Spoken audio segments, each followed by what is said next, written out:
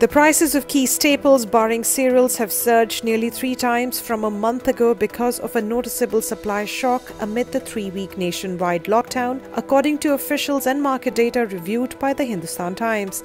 Arrivals of farm commodities in APMC markets have plunged sharply, down almost 60% in some markets from a month ago.